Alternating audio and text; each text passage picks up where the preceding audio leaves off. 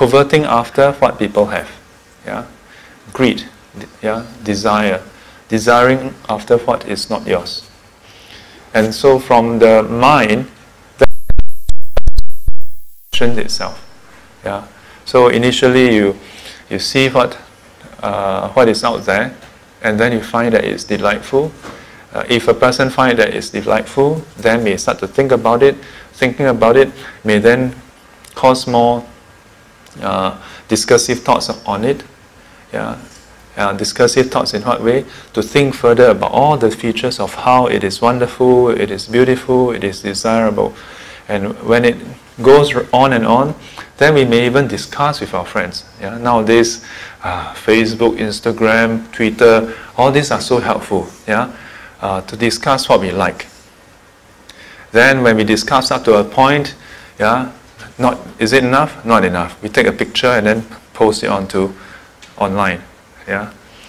Before, in the past,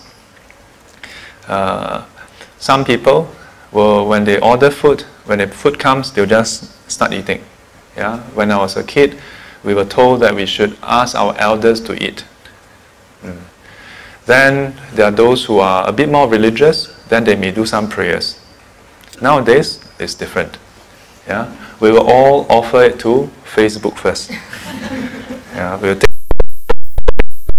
Instagram, then we will eat. Yeah. So your friends can really comment on the food now. Yeah, and then you will discuss, comment, and then we go and eat again. Yeah, all this slowly culminating in desire and greed. Yeah, but in some cases, it is. Yeah. If you go to a hawker center, you like the food, sure, no problem. Yeah. You can always try. But what if that object, yeah, of your desire is a limited source? Yeah, it's of limited source. Yeah. That is one of a kind. Yeah. Or what if you are not able to afford it? Not in normal means anyway. That's where stealing comes from. Yeah. That's basically how stealing comes about. You want something, you cannot afford it, so you try other ways to get it. Yeah.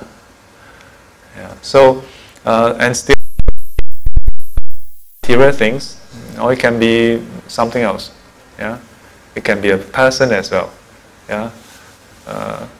This is somebody, and then we want it. Then we so all kinds.